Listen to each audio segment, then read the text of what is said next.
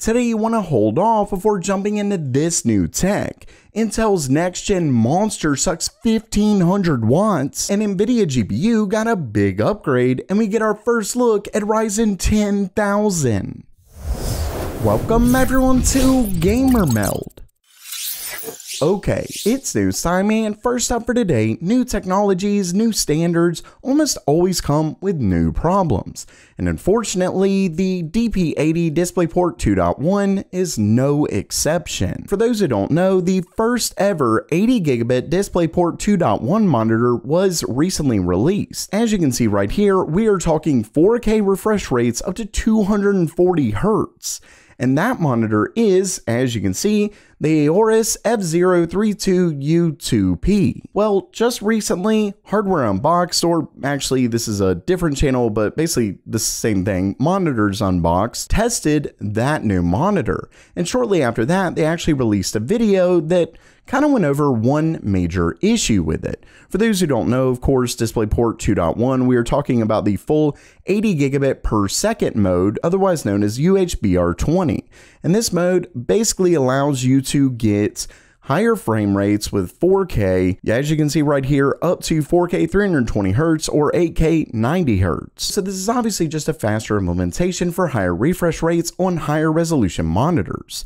Well, what they found out, as you can see right here, it says the official list of DisplayPort 2.1 cables doesn't go beyond 1.2 meters. For those in the US, you likely already know that 1 meters is just over 3 feet, so obviously that's a little bit more than that, but for anyone with any serious setup, you likely know that that's definitely not enough. Luckily, as they state down here, VESA is currently working on active DisplayPort 2.1 DP80 cable specs, which will hopefully solve this problem, but as of now, that's going to be a pretty major hurdle, but that's not the only one. Given the fact that this is so new, none, not Nvidia's RTX 40 GPUs or AMD's RX 7000 GPUs support UHBR20 mode. Actually, the 40 series doesn't support DisplayPort 2.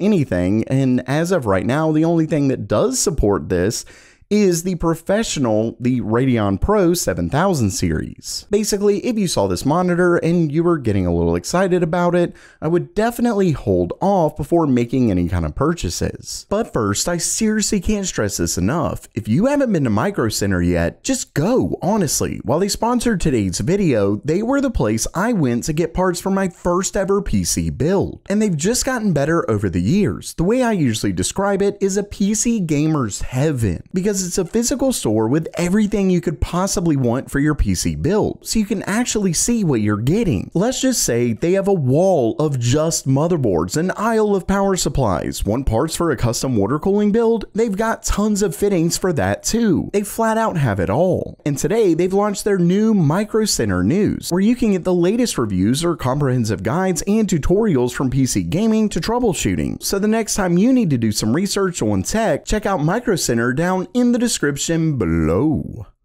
And next up for today, while talking new tech, Intel's next-gen Falcon Shores GPU, XPU, APU, whatever you want to call it, this bad boy is set to come with the successor to Ponte Vecchio. Remember that giant GPU that Intel made a little while back? Yeah, this comes with the successor to that, as well as a monster CPU. And all of this adds up to 1500 watts, at least if this story ends up being correct.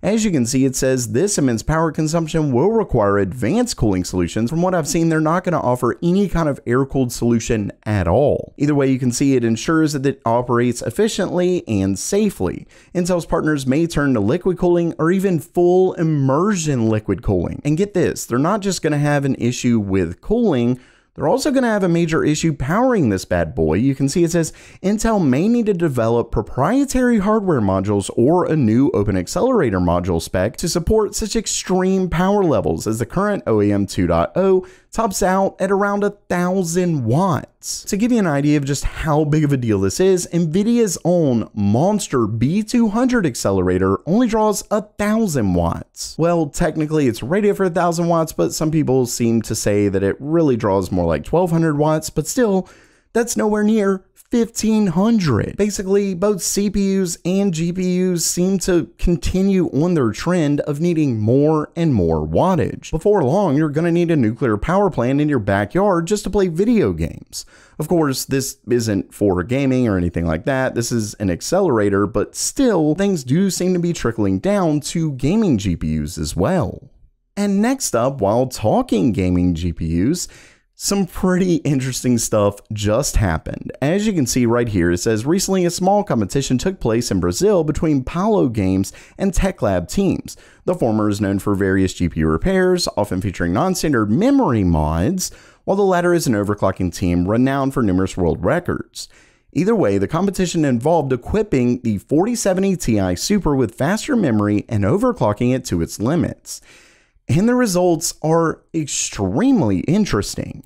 As you can see right here, they did this in superposition 8K benchmark, and the 4080 stock gets around 8,525 points, while the stock 4070 Ti gets 7,212 points. Well, first, with 24 gigabit per second memory, they were able to beat the RTX 4080 at 8,870 points, and they actually upped it even more with Tech Lab, getting it up to 26 gigabits per second for 9,133 points. And this bad boy actually beats out by quite a bit an RTX 4080 Super. Ultimately, I really think this goes to show just how important not only the amount of memory you have is, but also memory speed. And we've actually seen this before. That really does seem to be at least a bit of a bottleneck to newer generation GPUs. With that said, I don't suggest trying this at home. You aren't just soldering on new memory, taking off the old. They actually have to make some modifications to the board itself. Still, this is definitely really interesting, and I think it goes to show just how much goes into determining what a GPU has and what it doesn't, price to performance, whether it's worth it, whether it's not, and really just the fact that you can make your GPU even faster, though like I said, I would not suggest trying this. And lastly for today, we just got some new word on AMD's not only next-gen Zen 5, don't forget that Zen 5 is set to be what comes with their next-gen Ryzen CPUs, but also Zen 6, meaning we could be looking at Ryzen 10,000. But really quickly, before I actually get into this leak, I want to kind of quickly go over how AMD's CPUs are structured. As you can see right here, we have Zen 4 and Zen 4C. Zen 4C being AMD's efficiency cores, although they really are, unlike Intel, pretty much identical to regular Zen 4. They're just smaller, they have less cache, things like that. But anyway, Zen 4 is comprised of, Zen 4 and Zen 4C are comprised of CCDs. These are these little modules that each of them for Zen 4 and Zen 4C have 8 cores per CCD. Now this says it's 16 cores per CCD, but not really. They're sort of separated into 2 CCXs, each with 8 cores. Either way, as you can see with this one, Epic Genoa, it has 12, 1, 2, 3, 4, 5, 6, times 2, 12, 8 core CCDs. While with Zen 4C, and that makes for a total of 96 cores. While with Zen 4C, there are less total CCDs, but there's 16 core CCDs. Sort of, like I said, it's really technically 8 per CCX, and there's just 2 to make up 1 CCD, but either way, that gets them up to 128 cores. Well, Zen 5 has a bit of a surprise up their sleeve. Starting things off, as you can see right here, this is a leak sort of going over what we've seen from other leaks for Zen 5, Zen 5C, as well as Zen 6. And there's some new leaks, I'll get to that in just a second. But as you can see from what we've seen, Zen 5, this is of course for Epic, but this will potentially go down to Ryzen as well. I'll get in that in just a second. But Zen 5, they're planning to have upwards of 16 CCDs, all with still 8 cores per CCD. Apparently Zen 5 is set to be smaller than Zen 4, so they're able to cram even more CCDs on this chip. And this makes for a total, what's wild is that last time they required Zen 4C to get 128 cores, while now regular Zen 5 can get to 128. But Zen 5C ends up coming with 12 CCDs, but with 16 cores per CCD. And as you can see, that's only one CCX. Remember, Zen 4C, like I said, had two CCXs that made up one CCD. Wasn't really 16 cores per CCD, it sort of was, but those were separated into their own CCDs called CCX. While Zen 5C actually comes with 16 cores.